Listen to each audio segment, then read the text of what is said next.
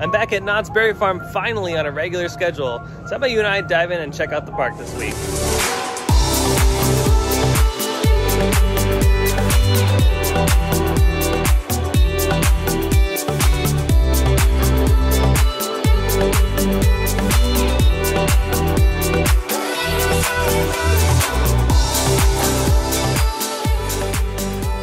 Well, hello everyone and welcome back to another theme park obsession video. My name is Dylan and thank you so much for tuning back into the channel.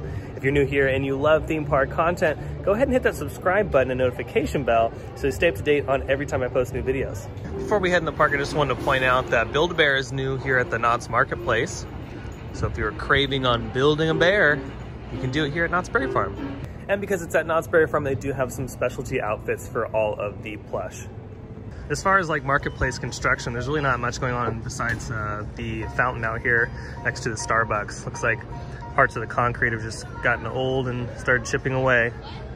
I'm so excited I got my Knott's Platinum Pass. I've never had a Platinum Pass before, but it was such a really good deal. I mean, free parking and I could access every single Cedar Fair park in the country. So it's only 200 bucks, which is not bad at all. I can see that Silver Bullet has some empty seats on it, which means that I might have to ride a lot of these rides a couple times. It's not too busy at all in the park today. It's awesome. And it's a beautiful day today. Alrighty, I'm making my way over towards Hang Time because I haven't been on it in quite some time, and I figure why not go on it a few times today since it's not that busy, and I can already see empty seats on this particular train that's going through right now. Should be running 2 train ops today, which is awesome. For my coaster fans out there, where else can you find this particular model of Wild Mouse coasters? Go ahead and comment down below if you know. Alrighty, let's do it. Wow, look at this. This is a complete station wait. That's awesome. What a great day to be here. It's another great ride on Hang Time. A couple little rattle moments, but I mean, it's typical for that particular model of coaster. But other than that, it was a lot of fun today. Over here next to Johnny Rockets, there's been construction walls added around the Voyage of the Iron Reef attraction, which is going to be converted into the Berry Tales attraction. Berry Tales was an attraction a long time ago here at the park, but they're bringing it back in a new way, new digital form, so that'll be kind of fun. Really interested to see how this is all going to play out. I'm super excited. Wasn't the biggest fan of Voyage to the Iron Reef, so I'm glad that they're changing it up to something more classic for Knott's 100th anniversary. Here's just one particular piece of concept art. This is what one of the games is going to look like when you approach it. Very similar to like a Toy Story Mania, esque attraction. It's pretty much going to be the same sort of thing as Voyage to the Iron Reef, but again, just have the classic spin on it. And I'm curious to see how much of this they're going to change. If they're going to change this particular awning right here.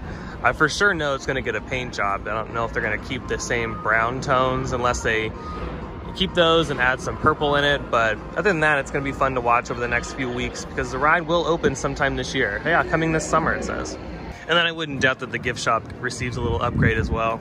I do really love how they spruced this attraction up. They added all these little bits of theming here and there because Bigfoot Rapids, prior to Calico River Rapids, was in definite need of a refurbishment. So I'm glad that they spent the money and brought in some new animatronics and some thematic elements throughout the attraction. It's great. I do really love the area right next to Calico River Rapids entrance. This giant koi pond, a big old waterfall to the left over here. Knott's Berry Farm has a lot of little sections of the park that are just gorgeous. And there they are right there. Little fishies. Those are actually not little fishies. Those things are huge. Mystery Lodge is still closed, but I've been hearing some rumblings that they're going to bring this show back. Would be really cool to see it come back in a new way with some newer technology because it is a really cool show. Let's do some more exploring over here behind the Ghost Town Street. There's like a little graveyard back here. And not too many people come back here. Yep, here it is. Boot Hill Cemetery. Oh, look, there goes the train too. What's going on in here in the barrel house? Against the stinging blast. He cut a rope from a broken spar and bound her to the mast. Oh, Father, I hear the church bells ring. Oh, say, what may it be? It's just like one of the many reasons why I really like this park. I mean, Knott's Berry Farm's not the biggest park in the world. It's a little bit bigger than Universal Studios and obviously a little bit smaller than Disneyland, but there's so many little nooks and crannies and things to look at. And there's like theming throughout the whole park, especially here in Ghost Town. Alrighty, I think it's time for some Silver Bullet.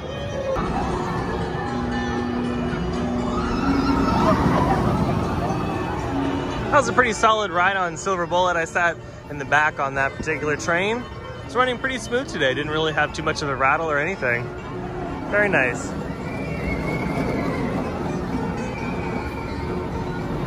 Look at this shot. How many roller coasters can you count in this single shot? There's just so much happening. Before we head over to our next ride, how about a Knott's montage? I think so.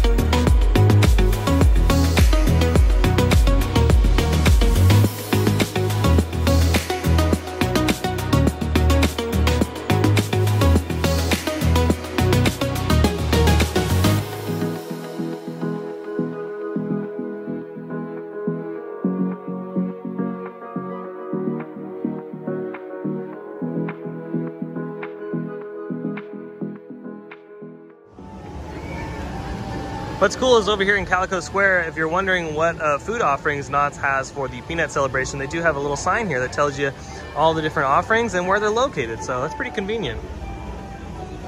All right, I think I'm gonna end my day with one of the greatest wooden roller coasters here in California. I absolutely love Ghost Rider. It's honestly, I would say this is in my top 5. It's such a great coaster.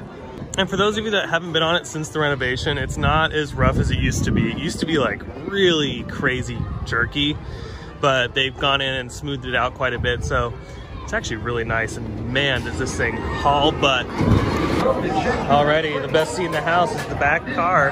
It's my favorite spot on Ghost Rider. The airtime back here is amazing. I just got off Ghost Rider and wow, I just love this coaster. It's so good, especially in the second half. The second half of the ride is just nuts. It just doesn't let up. It keeps going. The airtime in the back is amazing. Solid coaster for sure. Look at these old posters. Does everyone remember the sky jump? I remember going on that a long time ago. Those are awesome. Here's an old school map of the park too. The sky cabin, this was before Supreme Scream and Accelerator. Look at the soapbox racers right there. Ooh, corkscrew, wow.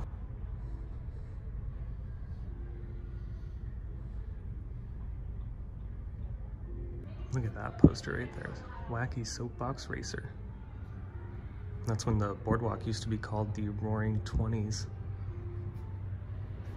How cool. Well, you know, I think that's gonna do it for today's video. I hope you enjoyed it. If you did, go ahead and hit that like button. And if you're new to the channel and you love theme park content, go ahead and hit the subscribe button and notification bell so stay up to date on every time I post new videos. I also have an Instagram page at Theme Park Obsession, so be sure to follow that as well because I post content there that I don't normally post here on the channel. Also, thank you so much for 45,000 subscribers. I just owe it to you all. Thank you so much for subscribing to the channel and loving the content that I have every single week. It really does mean so much to me. But other than that, I hope you have a beautiful day. Thanks so much for watching, and I'll see you next time in the parks. Bye.